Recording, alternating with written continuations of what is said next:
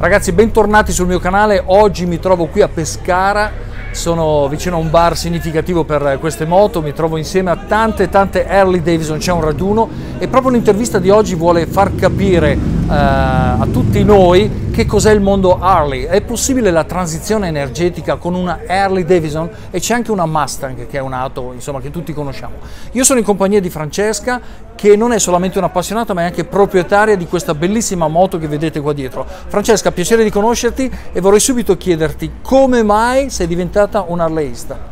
Fin da piccola appassionata del mondo custom e quindi ho deciso di comprare un Harley e mio padre è un harleyista. Perfetto, quindi c'è una tradizione di famiglia e nello stesso tempo per te custom significa Harley. Esatto. Fantastico. Questa è la tua moto, ce la descrivi un attimo brevemente, che modello è? È una 883 Super Low.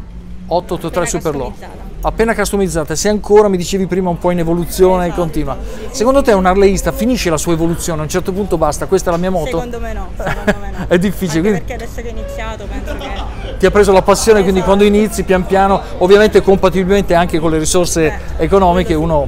Benissimo, ho visto che hai messo filtri esterni eccetera, quindi molto carino e ti faccio i complimenti. Secondo te, ecco, per restare in tema con quello che sarà poi il video specifico della transizione energetica, che cosa pensi di questo spostamento verso le auto e le moto elettriche?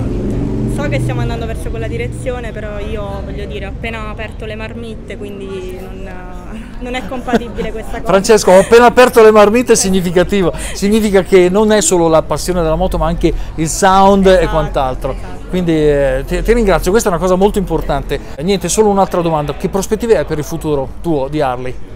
Allora, io ho questa moto da 5 anni, l'ho appena customizzata, quindi me la terrò per ancora tanto tempo, però mi piacerebbe comunque andare su un modello un po' più grande. Come Ecco, quindi hai in previsione anche un'espansione del modello, eccetera? Non nel breve termine, ma sì. Non nel breve termine, certo, compatibilmente con le possibilità.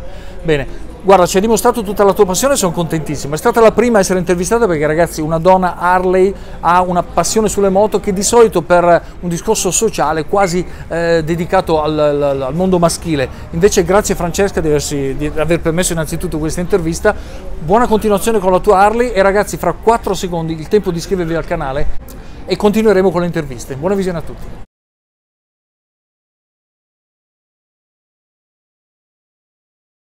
Ci siamo spostati ragazzi da Francesca e siamo in compagnia di Dario e Domenico, altri due appassionati di Harley Davidson, ragazzi. Non dimentichiamo che qui non è uno spot della Harley Davidson, il video riguarda la transizione energetica, quindi voglio proprio chiedere a loro le stesse domande che ho fatto a Francesca. Dario, innanzitutto a te, che moto hai tu? Un 883R. Quindi la classica standard proprio sì.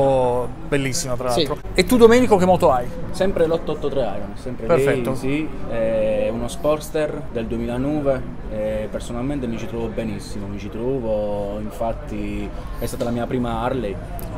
Quindi c'è un affezionamento particolare. Sì, c'è un amore diciamo in corso e quindi però anche in futuro suppongo che comprerò diciamo un modello un po' più grande perché sì, ecco, andremo... questa era un'altra domanda che volevo farvi ragazzi. Sì. Un Harley Davidsonista così si ferma al suo modello o cerca sempre qualcosa di più bello, un'evoluzione? Dipende, ci sono persone che comunque cercano sempre un tipo una più datata, ok? Ecco, più quindi un po' la più moto vecchiotta, sì. Che diciamo che riguarda un po' diciamo la retro, capito? Sì, un po' vintage. Poi ci sta anche, ci sono harleyisti anche che comunque cercano sempre di andare avanti del futuro, diciamo, tra virgolette, progredire un po' le alte cilindrate. Certo, so che queste moto sono sempre piene di accessori, di arricchite di questi fattori estetici che sono bellissimi. Cosa pensate del rumore? Lo considerate un suono, una musica? Forse è una domanda un po' tendenziosa. Personalmente per me è un suono che ti riconosci l'Harley Davidson da lontano. Praticamente certo. È un marchio di fabbrica, infatti la vera Harley Davidson, per come diciamo noi, deve fare rumore. Per forza, se non fa rumore, può essere silenziosa, non è assolutamente. una Harley Davidson, quindi assolutamente certo. Siamo a favore di questi anche quando rumori, compri comunque una moto nuova, danno sempre comunque a disposizione diciamo, uno scarico che fa molto meno rumore, cioè molto meno rumore, proprio silenziosa. Ovviamente un harleyista non proprio il 99,9% tende poi a modificare. Tende a modificarla, quindi manco lo fa uscire dal congestione che già vuole uno scarico già quando esce. Beh sì, già in effetti quel suono sì, bom ridondante è fantastico. Non è Harley. Chiaramente tutto sempre omologato e quant'altro, quindi a fronte di stop della polizia voi siete a posto. Questo presumo che sia fondamentale anche per evitare diciamo, sanzioni. Anche se comunque ormai oggi come oggi niente è omologato, diciamo tra virgolette, però uno tende sempre comunque a stare sempre in regola, perché sennò come ti porta in revisione, ovviamente qua, problematiche. cerchiamo di essere più sì. Ragazzi, adesso una domanda che riguarda questo video. Sapete che è in atto una transizione energetica dove stanno un po' spostando tutto sull'elettrico eccetera. Voi cosa pensate di una Harley Davidson elettrica? Assolutamente no, cioè magari si impazzi. Si impazzire sicuramente perché no. Noi siamo a favore per quanto riguarda, diciamo, l'innovazione, però ci deve essere sempre rispetto, secondo me, per quella gente che ha comunque una passione per questi, diciamo, tipi di motori che comunque hanno, diciamo, questo Harley sound. Davidson, L'Harley Davidson è questo, sì. Una Harley Davidson elettrica personalmente non riesco ancora a immaginarla, a pensarla. No, quindi, non è un Harley, non è una perfetto. Harley. Ragazzi, questa è un'intervista, come sapete, su questo canale, libertà massima di espressione. Sto intervistando i nostri cari amici della Harley perché devono dire la loro. Qui non si tratta di fare, come spesso vediamo nei media televisivi, quelle che è un contraddittorio su quelle che sono opinioni personali. Ebbene ragazzi, questa è l'opinione dei nostri cari due amici di queste due Harley Davidson bellissime. E che cosa avete in prospettiva del futuro? Sempre di continuare su questi modelli, di cambiare? L'avete prima detto un po'. Sempre Harley, rimarremo sempre su un Harley. Quindi quello è diventato uno stile di vita. Cioè, personalmente io andrò in crescita e cercare di crescere di più a livello anche, diciamo, di cilindrata, ecco. Perfetto. Quindi anche un po'. Se io personalmente sto già in fase di contrattazione per un qualcosa di un po' più non ci si grande, ferma, sì, insomma, no, non ci si ferma. Assolutamente, però sempre se uno può, ovviamente compatibilmente sempre con i budget, ovviamente, ragazzi. Bene, voi avete una domanda così, avete le ragazze, le mogli, eccetera. Ragazzi, sono d'accordo con la Harley Davidson, piace anche a loro? Sì. Allora, sì. A te sì, e a te? Sì, dipende un po'. Io sono single, però comunque quando trovo cerco sempre, c'è sempre la ragazza che piace, sì, diciamo, tra virgolette, diciamo, libertà, quindi personalmente anche. Allora, qui non entriamo nel personale, sì, adesso chiedo scusa di questa domanda, però effettivamente apprezzo molto la vostra risposta, molto chiara. Ragazzi, io vi stringo la mano, è stato un piacere mio enorme e buona continuazione. Ciao ragazzi. Ragazzi, sono in compagnia di Luca, un altro appassionato delle Harley, è piacere di averti innanzitutto conosciuto. Allora, tu hai questa Harley che tra l'altro è carinissima, me la descrivi velocemente? Allora, questo qua è un 48 del 2011, ovviamente un Harley Bobber, perché comunque ha il 16 avanti e dietro. Sì. E l'ho personalizzato un po' con qualche accessorio, non ho fatto, insomma, modifiche nulla di esagerato. Esattamente, esatto. Vedo che te ne intendi, e prima parlavamo un attimino, mi hai detto che hai avuto anche un'esperienza con qualcosa di elettrico. Mi vuoi descrivere la cosa? Sì, ho avuto esperienza con l'elettrico in ambito lavorativo.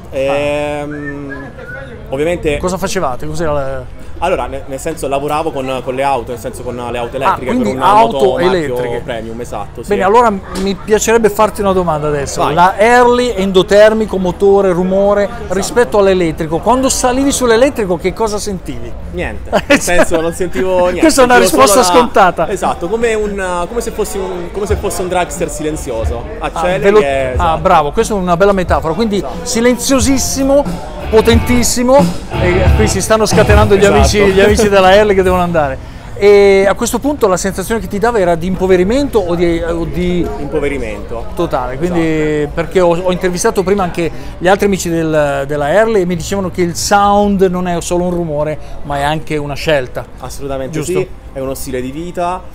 È una moto che scegli non tanto per la moto ma anche per quello che c'è dietro, nel contorno, contesto. Esattamente. Ti evolverai con la tua moto, farai qualcosa di diverso o ti piace questa, te la sei scelta proprio per tenerla? Allora, questa qua l'ho scelto col cuore perché l'ho scelta nel 2011, quindi è stata la mia prima moto, la prima Harley, esatto. E niente, no, penso che rimango con questo, al limite ne compro un'altra, chissà. Perfetto. Ragazzi, qui avete già capito dalle varie interviste che qui c'è passione, non è solo un motore e quindi c'è un mondo dietro la Harley che ed è la domanda che faccio a voi. Scrivete sui commenti cosa pensate di questo, cioè possiamo trasformare queste passioni e non solo queste, dopo vedremo anche una Mustang in elettrico. Ragazzi, la domanda penso che avrà una risposta molto complessa. Esattamente. C'è qualcosa che vuoi dire agli amici del canale? Saluto tutti e grazie mille per questa intervista. No, grazie a te di esserti reso disponibile e buona partenza a tutti. Vedo che siete già in 7-8 che partiranno, ragazzi. Ci farai un video mentre partiamo allora? Ovviamente, e i microfoni mi andranno subito in sound totale a zero. Grazie carissimo e grazie buona a te. Ciao. Buona serata, grazie. Ciao, grazie.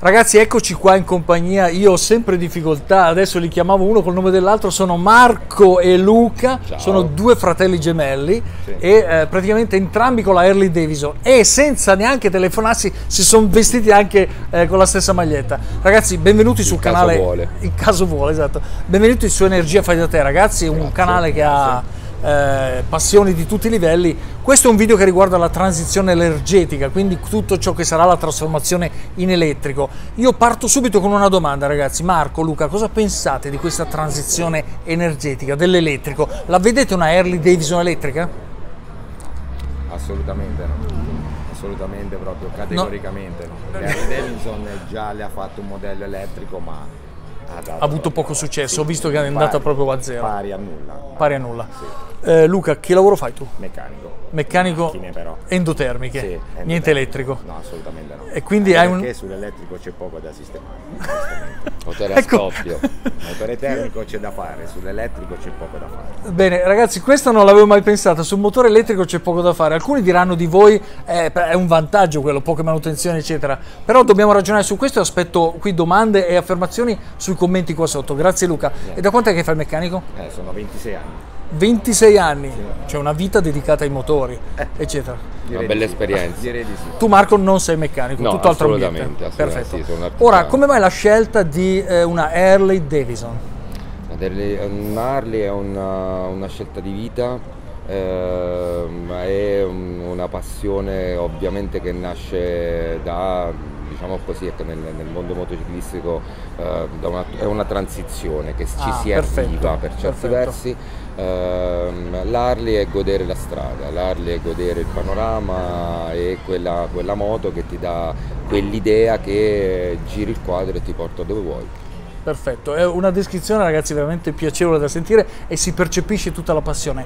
Luca, tu cosa pensi della Harley? Cioè, qual è la scelta? Condividi? La scelta Harley, sì, ma in più la scelta Harley, chi acquista a mio avviso Harley è perché gli piace il mondo Harley Davidson. Esatto. Non è la moto, cioè nel senso la moto ha il suo perché, il suo fascino, quello che vuoi, ma quello che più affascina, perlomeno a me personalmente, è il mondo che ti porta questo tipo di moto. Tutto ciò che ci gira intorno. Cioè, quello che gira intorno a Harley Davidson. Quindi fatta anche di estetica, di preparazione dei motori. Allora, le Harley non esiste un Harley uguale all'altra, anche se i modelli sono gli stessi, sì. Perché qualsiasi harlista la prima cosa che fa un Harley la fa come gli piace a lui. Personalizzazione. La sua personalizzazione, che sia grande, che sia piccola, comunque la fa.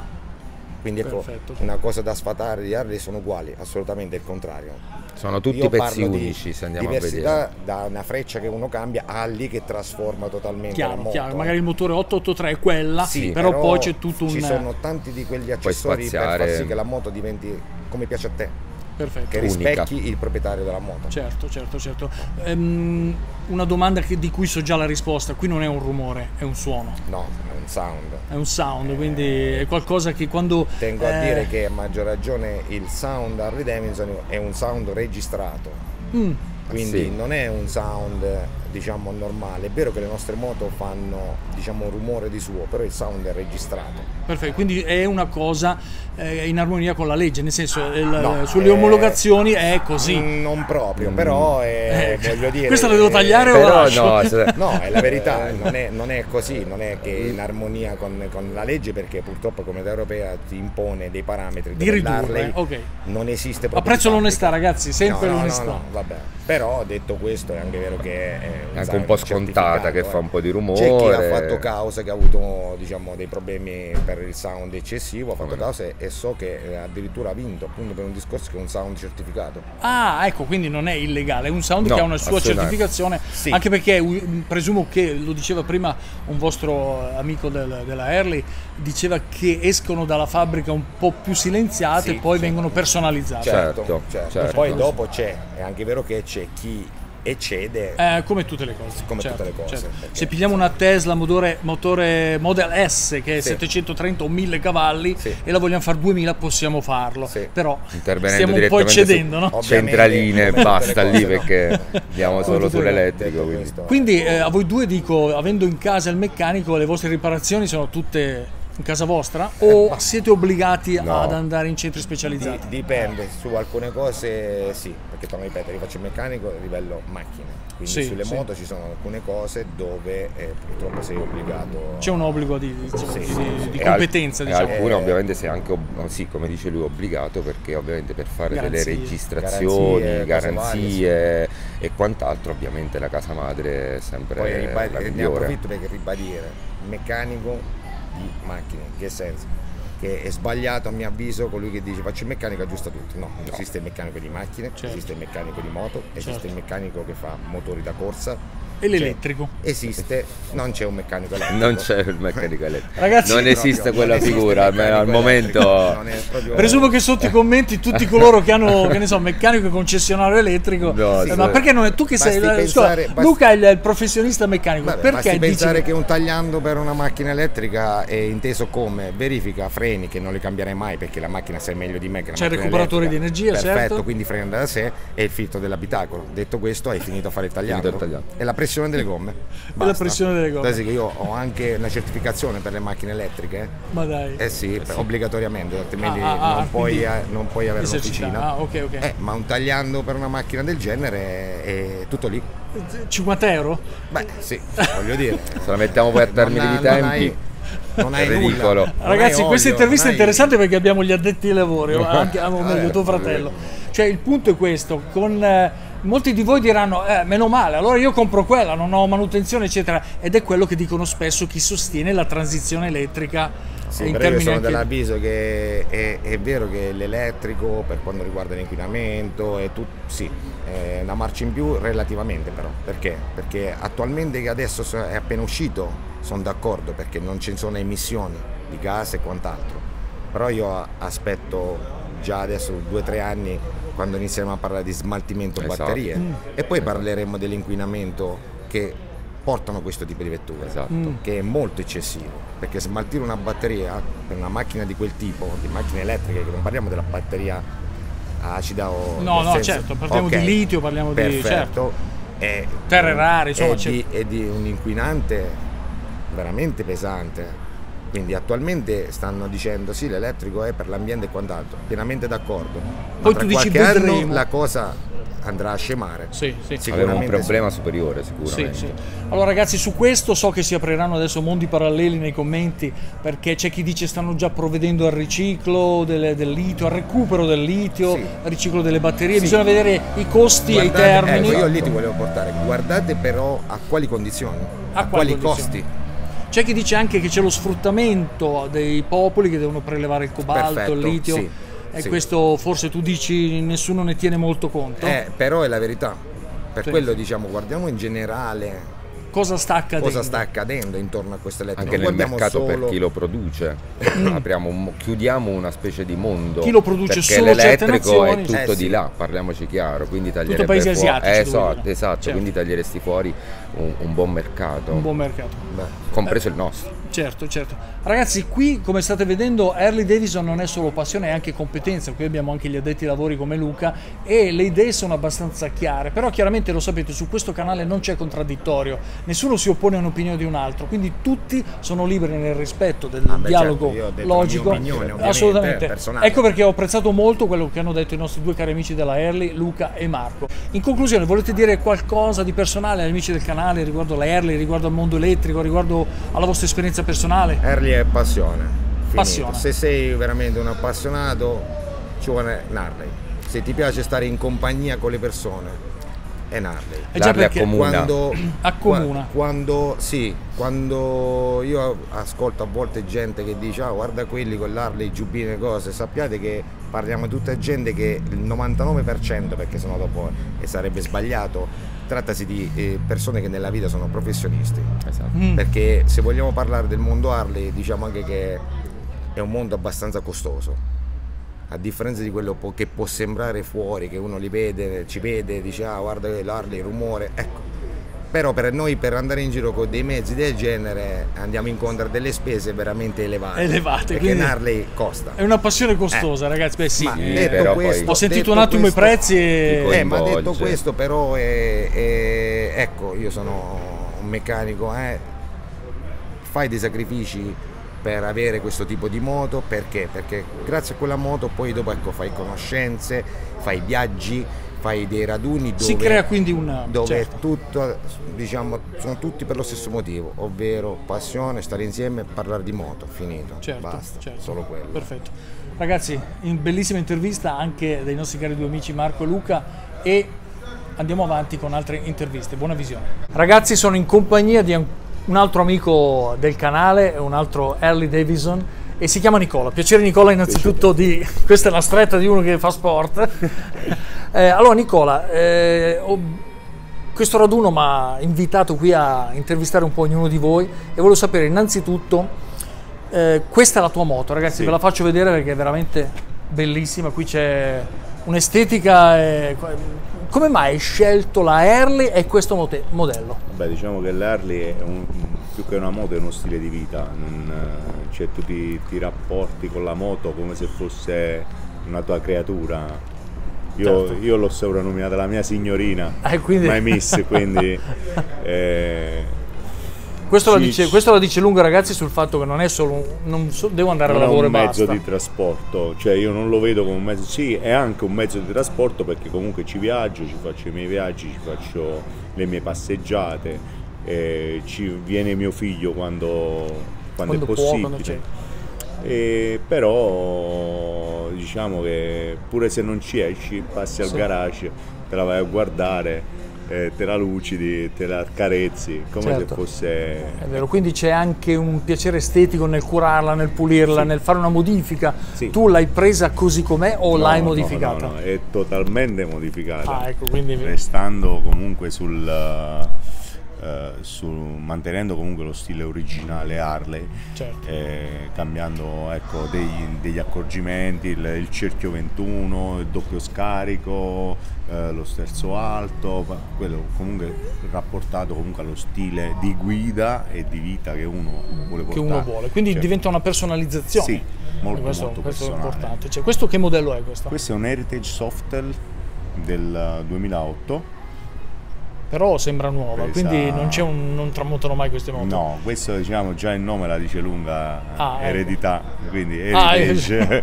Heritage. È l'unico modello che anche con i modelli nuovi l'Harley non ha stravolto. Ecco, ci ha potuto mettere il LED, però è rimasta comunque identica. Originale a quella che fu identica a quella che è stata il primo modello. Senti Nicola, come ho detto a tutti gli altri intervistati, questo è un video che riguarderà la transizione energetica. Qual è la tua opinione su due fronti? Il primo, quello più semplice da esprimere, cioè stiamo diventando elettrici, cosa ne pensi? Il secondo, mi risponderai dopo, cosa pensi della Harley elettrico? Forse ho fatto una domanda che so già anch'io la risposta, no? Però voglio averla da te. Allora, la prima, il mondo elettrico sta diventando elettrico. Il mondo sta diventando elettrico, ma secondo me siamo molto lontani ancora, forse, dall'elettrico. Sì, l'elettrico può essere giusto, cioè io mi pongo sempre la stessa domanda. Dopo tutte queste batterie dovranno essere smaltite, come e in che modo? Come farlo? O riciclati o quant'altro? Costi, eccetera. Costi e quant'altro. Per quanto riguarda, sì, la transizione ci sta, lasciando comunque le passioni alle persone, voglio dire. Come facciamo a uscire con questa che va... Ci portiamo alla seconda domanda, no? Cioè, andare con Harley elettrica, io vado in bicicletta, prima di uscire in moto sono uscito con mio figlio e sono uscito in bicicletta. Certo. non elettrica ma pedalata muscolare, voglio dire, quindi c'è dello sport, c'è della passione anche lì, eccetera, e c'è è a zero impatto, meno dell'elettrico, ancora meno dell'elettrico. Anzi, aggiunge anche un elemento fisico, certo. Ancora meno dell'elettrico, quindi ti ho risposto con la seconda domanda. Hai risposto molto elegantemente, devo dire. Con la seconda domanda. Sì. Vabbè, Nicola, io ti ringrazio dell'intervista. Grazie a te, è stato un piacere. Ci vediamo presto ascoltando un sound giusto. Ecco, questa era anche una domanda che ho già fatto agli altri, cioè da quello che mi sembra di aver capito, qui non c'è un rumore di moto, c'è una passione anche in quello che è un sound. È un sound, è il piacere di ascoltarlo. Chi non possiede un Harley, chi possiede un'altra moto, chi non la possiede per niente, dice ma sta moto fa casino, non si può parlare. Invece noi che abbiamo questa moto, pure con le moto accese, riusciamo a comunicare, certo. Quindi... E poi ho visto che si è creata una community, perché questi insomma fa parte di un club, fa parte di... Non è un club, ma siamo tutti amici appassionati del tempo, si sono con la stessa passione. Ah, perfetto. Ecco qua. Ragazzi, andiamo avanti con le ultime interviste, poi passiamo alla Mustang elettrica. No, scherzavo, quella è una Mustang di un certo livello. Grazie ancora Nicola. Di nuovo. Ciao. Ciao. Ragazzi, sono in compagnia di Fabrizio, piacere di conoscerti, sto stringendo la mano a tutti. Allora, Fabrizio e la Mustang, ci siamo spostati dalle Harley Davidson e siamo su un endotermico di un certo livello. Qui parliamo, correggimi se sbaglio Fabrizio, di una Mustang motore aspirato, quindi non è turbo, abbiamo 300 cavalli, 300 cavalli, abbiamo un mezzo che insomma, non essendo neanche turbo, possiamo dire che consuma abbastanza. Consuma bene. grazie della franchezza. Funziona proprio bene.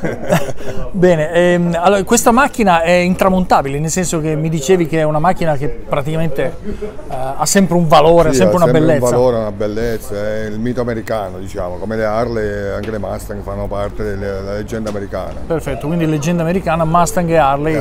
Si associano, sono gemelli. Diciamo, per avere una macchina di queste si importano, presumo che in Italia c'è importate in Italia e paghi l'immatricolazione e prendi la macchina, come è la stessa cosa delle Harley. Perfetto. Nel prezzo totale c'è anche l'immatricolazione che proviene dall'America. Ah, perfetto. La domanda che ho fatto anche agli amici della Harley, cioè perché uno decide di comprare questa macchina? Allora, io parlo per me perché io sono harleyista dal 95, quindi già il mio sogno americano, diciamo così, le Harley mi è sempre piaciuto, quindi dal 95 ho iniziato a coltivare questa passione. Perfetto. Poi arrivato a 50 anni ho detto voglio cambiare, cioè, la moto ce l'ho sempre, però voglio aumentare questa passione, i cavalli. Questa è la transizione dell'età, non è quella energetica. Quindi mi sono comprato il giocattolo, che mi è sempre piaciuto, e mi sono comprato la Mustang. Il cavallino, la Mustang deriva da un tipo di cavallo, una razza di cavalli che stanno in America, tra virgolette sono molto selvaggi. Ah, ecco, quindi c'è una similitudine con questo. Anche il fatto del marchio del cavallino, e quindi mi sono regalato questa Mustang che, diciamo, che va a chiudere il mio sogno. Poi più in là farò la Mustang più potente, vediamo che... Quindi ragazzi, da questo sempre sul discorso Mustang. Ok, da questo capiamo che insomma non è una scelta certo con questa macchina per andare a lavorare, qui c'è passione. Tu la usi anche in settimana o è una macchina che hai dedicato alla domenica? No, io la uso sempre, io quando sono a casa io la uso. Questo è il tuo mezzo, è il tuo mezzo. È l'unica macchina che quindi io ci giro sempre. Io dopo col tuo permesso, Fabrizio, farò anche un video agli interni perché ragazzi sono bellissimi. È una macchina di che anno questa? Questa qui è del 2005. 2005, quindi diciamo c'hai la sua età neanche troppa. No, però c'è sempre, diciamo, a livello economico ha sempre un valore, perché si è stabilizzata dopo la caduta iniziale, certo. E poi trovare una Mustang, cioè diciamo, tra virgolette, rimanendo nel sogno americano, una Mustang, io dico originale, diciamo così, deve essere con il cambio manuale. No, rigorosamente, beh certo, rigorosamente manuale, chiaro. Perché diciamo ti toglie molte soddisfazioni. Sì, della scelta di cambiare, chiaro. Non è la stessa cosa come nel cambio automatico. No, indubbiamente sì. E lì c'è proprio puro divertimento. Si vede che c'è passione pura qua, ragazzi. Ora, una domanda che ho fatto anche a tutti gli altri amici delle Harley Davidson. Tu perché hai scelto la Harley e la Mustang, ce l'hai detto, però cosa pensi di una transizione ecologica che sta spingendo tutti verso l'elettrico? Cioè, la tua opinione, dividiamola in due. La prima è un'opinione generale, cioè che io, ragazzi, sto vedendo gli amici di fronte che stanno ridendo tutti. Ok, e la sua faccia invece è seria, è anche abbastanza alto, eccetera. Quindi devo esprimere. ok, lui ha detto picchialo, ragazzi, siamo a posto. Allora, innanzitutto stiamo sul generico, sul morbido, cioè la transizione all'elettrico, come la vedi? Per me siamo ancora, diciamo, parlo per me sempre, in una fase sperimentale, perché per me l'elettrico adesso sì, sta iniziando a prendere piede, però secondo me l'elettrico, diciamo, dietro c'ha, come posso dire, molti problemi. Diciamo c'è un retroscena che è nascosto. Bravo, un retroscena che è nascosto. Ti riferisci probabilmente a che cosa? Alle manutenzioni, cambio batterie? No, proprio diciamo dall'inizio. Dunque, un domani, diciamo che in mezzo mondo sarà, diciamo, arriveremo a un certo tot di milioni di macchine elettriche. Sì. Ma questa è elettricità.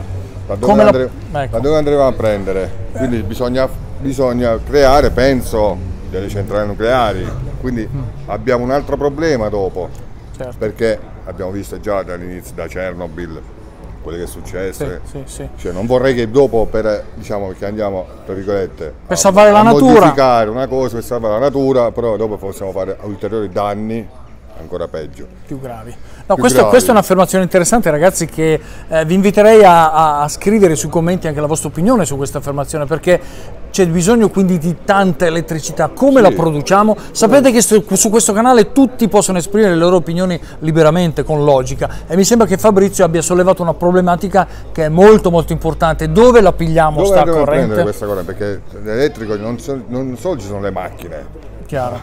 A casa abbiamo tutto elettrico, le fabbriche, quindi questo fa bisogno di questa energia.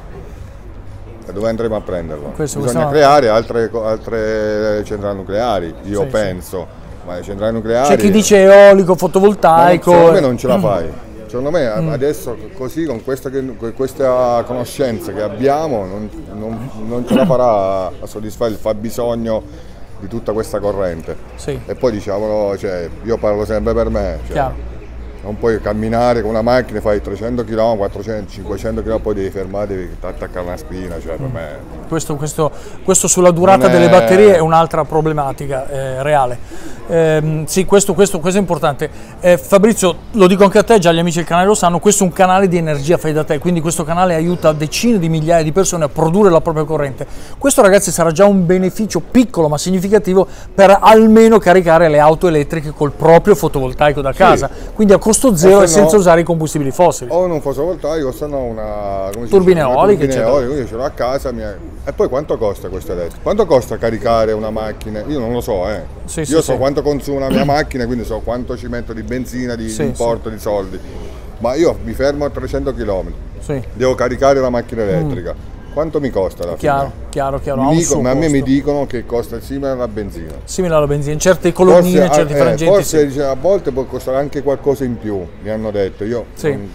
No, ragazzi, quello che sta dicendo Fabrizio è una cosa molto importante. Perché? Perché purtroppo sia il carburante classico derivato del petrolio che l'elettrico sono soggetti alla legge di mercato, e quindi tu stai dicendo alla fine, se sale il costo dell'elettricità arriveremo anche a una non convenienza economica. Anche questo deve essere oggetto di riflessione, indubbiamente. Io spingerei più, tra virgolette, invece con i motori quelli ad acqua, come sono idrogeno, sì. Lì non devi creare centrali o fermarti per colonnine e quant'altro. Spingerei più su quello che non sull'elettrico. Poi, tra l'altro, un'altra cosa che io vedo sempre sui social, ogni tanto prende qualche macchina elettrica, prende fuoco o impazzisce. Tipo, ho visto tempo fa che in America una macchina elettrica è impazzita mentre stava guidando, è andata ha perso il controllo, tu dici? Oltre 200 km/h. Alla fine chi lo portava si è ribaltato con la macchina perché non riusciva a fermarsi. Bene. Ragazzi, avete visto che questa intervista, prima con le Harley, adesso con lui, riguarda esattamente noi comuni mortali utilizzatori dei mezzi. Quindi Fabrizio non è un ingegnere che sta arrivando a dare nozioni scientifiche su come si fa l'idrogeno, su come può essere inquinante un certo prodotto piuttosto che un altro, ma è la sensazione che lui ha, quello che ascolta, quello che vede, quello che percepisce, quello che i suoi amici, colleghi, parenti e quant'altro gli dicono, e quindi lui si forma un'opinione, ed è quella che sta esternando qua su questo canale.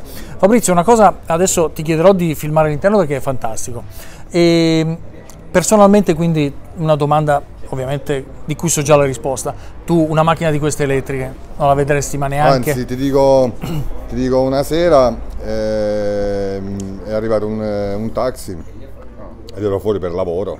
Sì. Io entro dentro la macchina, vedo qualcosa di familiare, mi giro, vedo sullo sterzo, vedo lo stemma della Mustang. Della Mustang, ok. Elettrica. Quindi il cavallo. Allora gli dico al tassista: ma scusa, ma questa è una macchina, la Mustang? Sì, sì, se vuoi ti faccio sentire anche il sound. Preme la radio e si sentiva dentro i loro parlanti il rumore della Mustang. Dai! Ma perché tu ce l'hai la Mustang? Ma io ho quella originale però. Bellissimo questo, ragazzi. Cioè, ecco, tu adesso, ragazzi, Fabrizio sta sollevando diverse problematiche interessanti. Se io devo avere una Mustang endotermica, per cui boom boom, e poi se ci fai sentire anche un attimo la partenza e quant'altro, sì, è simpatica, oppure se voglio una Mustang elettrica ma voglio il sound e quindi me lo devo fare con la radio, sì, no, è finto, allora c'è qualcosa, sì, condivido, c'è qualcosa che non va, c'è un'illusione, ecco. C'è un'illusione. È un'illusione, sì, ho una Mustang, però che Mustang elettrica. Sì. Non è una Mustang. Sì. Ragazzi, adesso io entrerò lato passeggero, lui lato autista, guidatore, sì. E facciamo 2 riprese interne. Facciamo 50 metri nei limiti di velocità qua che sono 50 all'ora, quindi non puoi neanche accelerare. Anche 70 facciamo. Ah, qui c'è 70, no, perfetto. No, lo faccio io 70. Stiamo nei limiti. Ma giusto per farvi vedere quello che è anche l'estetica, il cruscotto, situazioni che sono anche piacevoli in queste macchine che hanno oramai pian piano la loro età e sono state comprate... Macchina elettrica. È passata una macchina elettrica col tubo di scarico, ok. Ragazzi, saliamo sulla Mustang e godiamocela un attimo. Ragazzi, questa è la Mustang di Fabrizio. Adesso accenderà l'auto e andremo a fare un piccolo giro giusto per vedere l'interno.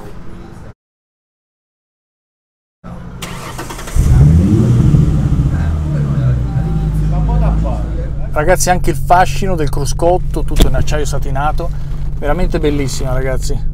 Complimenti Fabrizio, è una macchina veramente di prestigio, molto molto bella, anche nelle sue linee, insomma, moderna, e penso che non invecchi mai, giusto? No, è una leggenda, non potrà mai invecchiare. È vero, tratta proprio dal cavallo Mustang, che è una razza specifica. Bene, facciamo un piccolo, giusto 2 acceleratine senza superare i limiti, vai. Va bene.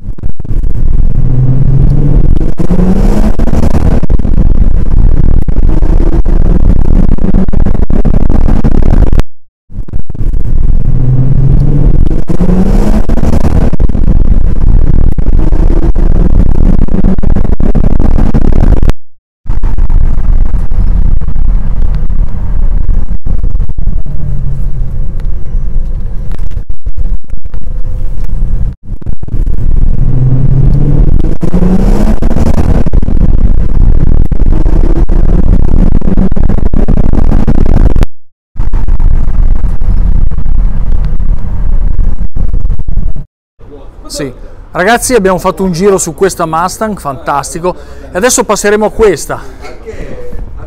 Faremo un giro anche su questa. Oramai siamo arrivati in questa intervista a sera. Insomma, sono macchine che hanno un prestigio, un valore veramente particolare.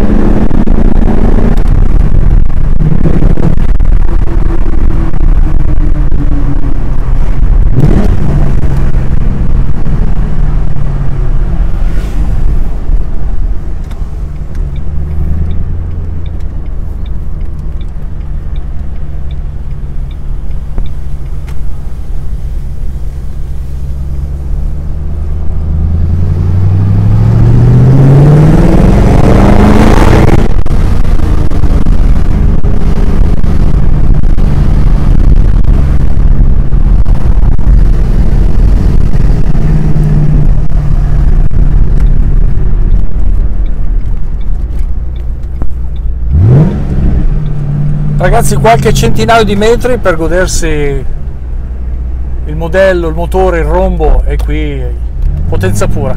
Per questo piccolo tragitto mi sa che dovrò dargli 5-6 euro di benzina assorbita, perché qui siamo a 400 cavalli, no, 300 cavalli, 300 cavalli ragazzi.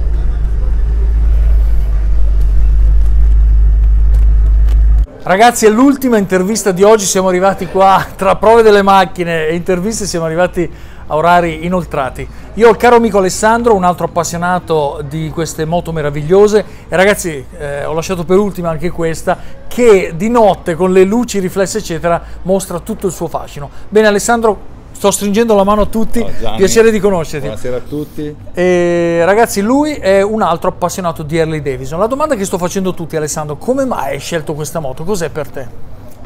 Per me è una moto, io sono appassionato di moto da quando ero piccolo, delle due ruote, ma l'Harley è qualcosa che va oltre la moto, è una leggenda, quindi ogni volta che la guido mi trasmette qualcosa che è al di sopra di tutte le altre moto. Perfetto, quindi parli di sentimento, parli di passione pura, eccetera. Passione, sì. Ce l'hai da tanto questa? Questa qui ce l'ho dal 2011. Ah, quindi già sì, insomma è un prima percorso, ne avevi altre, quindi sì. Proprio una vita da Harley. Sì, insomma, sì.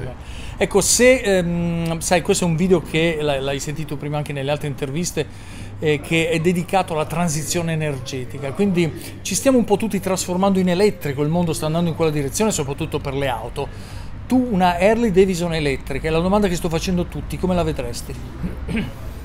Non la vedrei giusta per... È una domanda un po' retorica, un po' strana, però... Non la vedrei giusta per i miei canoni, quindi... Preferirei andare in giro con la bicicletta o a piedi. Perfetto, questa, ragazzi, avete visto un po' la risposta di tutti, ma era un po' scontata, questa non voleva essere una domanda provocatoria quanto far capire a tutti voi e noi che il concetto Harley, il concetto Mustang, anche nelle macchine che avete visto, prende una forma diversa dal semplice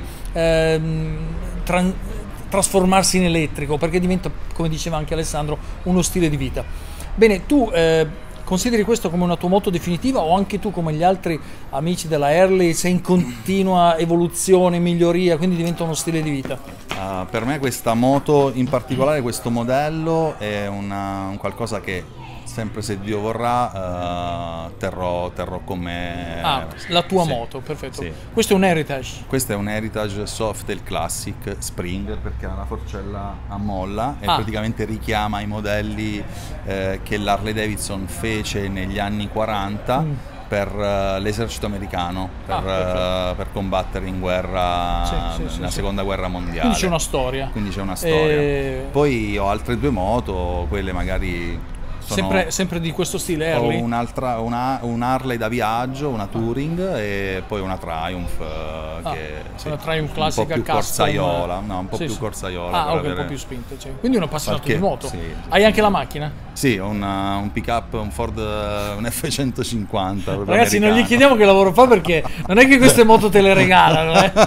Lasciamo perdere, adesso abbiamo il pubblico anche che è interessato anche ai budget. Ragazzi, ovviamente queste moto non costano come la macchinina elettrica che avete visto sul canale.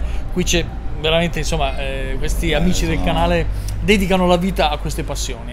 Sì. Questo è interessante. Bene, Alessandro, grazie anche a te. Pochi minuti con tutti e siete stati tutti veramente gentilissimi. Cosa vuoi dire agli amici del canale? Sei l'ultimo.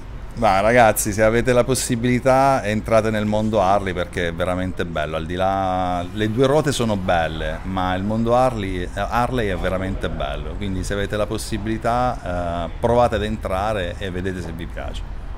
Bel messaggio, ragazzi. Io oggi sono stato ospite loro e mi hanno dato da bere, da mangiare, simpatia, unità, e mi diceva una cosa interessante l'amico Luca, me lo confermi tu probabilmente Alessandro, che se una Harley si ferma in strada, o se tu ti fermi in strada, può darsi che una Harley si ferma ad aiutarti. Sì, è proprio quello che ci lega più di altri motociclisti di altre marche, è proprio il valore che abbiamo della fratellanza, quindi l'aiutarci a vicenda e diciamo il problem solving per restare nel mondo americano. Quindi una chiamata, e chi è in zona, eccomi qua, sto arrivando. Sì. Sì. Ragazzi, come dico sempre, questo è quello che succede su questo canale. Ci vediamo al prossimo video. Buona serata a tutti. Arrivederci. Ragazzi, per ultimo voglio intervistare ovviamente il proprietario di questo bar, il Racer Bar di San Buceto, che ci ha ospitati, e lui è un punto di ritrovo per le Harley Davidson, per le Mustang, per tutti questi motori retro che comunque non invecchiano mai. Anche all'interno del bar avete visto c'è una moto e tanti oggetti che rappresentano proprio questo ambiente, e dato che il video non è una pubblicità per le Harley Davidson ma è un video che vuole far capire qual è l'opinione di questo mondo sulla transizione energetica che si sta spostando verso l'elettricità. La domanda che voglio fare anche a lui, come l'ho fatta a tutti gli altri, divisa in due, ambiente moto dopo, ma la prima è transizione energetica, stiamo andando verso l'elettrico. Luca, innanzitutto piacere di conoscerti come sempre, stringo la mano a tutti. E cosa pensi di questa transizione energetica? Cioè stiamo andando verso l'elettrico, auto e quant'altro? Beh, potrebbe essere una soluzione, ma diciamo non per appassionati, diciamo che va a mancare qualcosina, specialmente nei sensi che abbiamo, tipo per quanto riguarda la nostra passione. Probabilmente un mezzo come Harley Davidson, diciamo, va a mancare il senso dell'udito,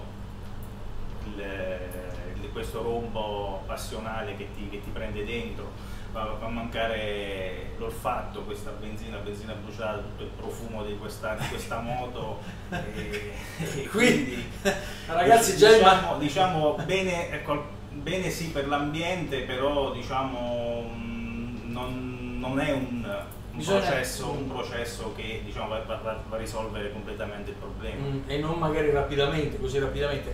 Ragazzi, Luca ha sollevato una problematica importante. Innanzitutto gli odori, i piaceri della benzina, eccetera. Qui penso che sotto i commenti scriverete milioni di cose. Allora, Luca, questo canale ha due mission, tra cui una è salviamo il pianeta partendo dal nostro metro quadro. Quindi avete visto, ragazzi, che questa opinione della benzina, eccetera, quanto salva il pianeta, potrebbe essere un contraddittorio, ma sono contento che lui ha citato questo argomento, perché mentre salviamo il pianeta, mentre c'è questa transizione in atto, bisogna valutare una serie di cose molto importanti, come i ricordi, le passioni, quello che erano i motori degli anni che furono e che continuano a esistere. Cioè, come andiamo a bloccare tutto questo? Questo lo sapete, su questo canale non c'è contraddittorio, non c'è, come accade spesso nei media, anche televisivi, una sorta di ribattere e controbattere su opinioni. Ognuno ha il diritto di esprimere la sua opinione, e l'avete visto in questo video come io, in qualità di intervistatore, ho lasciato ovviamente liberi tutti di esprimere la loro opinione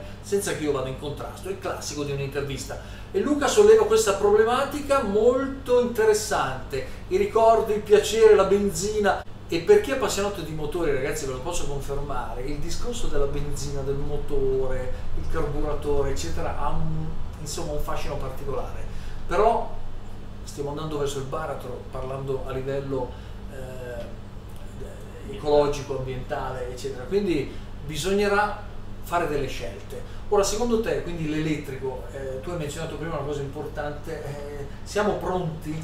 Possiamo farlo? Sicuramente non siamo pronti a livello psicologico e anche tecnico, direi.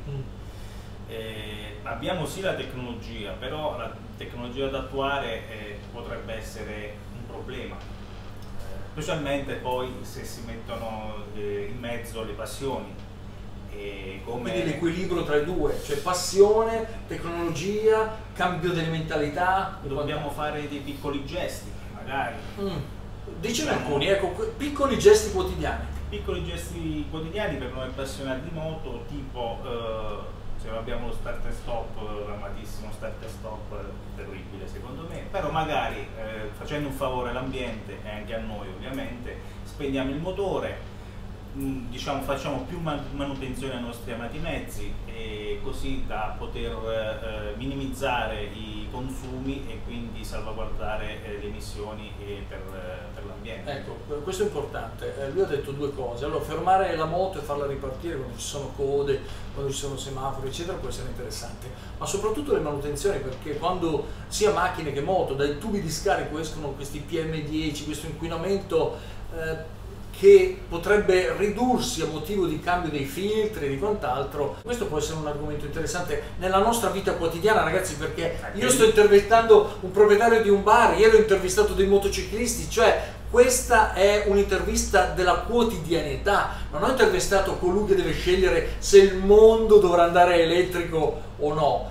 Quindi grazie Luca, questo è molto interessante. Diciamo che la sgasata è bella, però diciamo che ti fa battere il cuore fuori a un locale o fuori al semaforo o quant'altro, però diciamo penso che non è necessario, è più bello magari farsi un bel giro in montagna col bel sound, il bel rumore. Diciamo la sgasata facciamone a meno di fronte a un locale, magari ci godiamo un po' le vedute di delle vallate, del panorama, diciamo. Ecco sì, quindi la sgasata che poi non è niente, però tutti insieme possiamo acquisire la mentalità del pensare anche all'ambiente mentre facciamo gesti quotidiani. Grazie Luca, questo è importante e ti ringrazio innanzitutto che ci hai ospitato. Ieri come al solito mi hanno offerto cose, è stata proprio una giornata in compagnia che si è chiusa anche sulla serata, quindi io ringrazio sia te Luca che tutti gli amici della Harley Davidson. Ragazzi, questo è quello che succede su questo canale,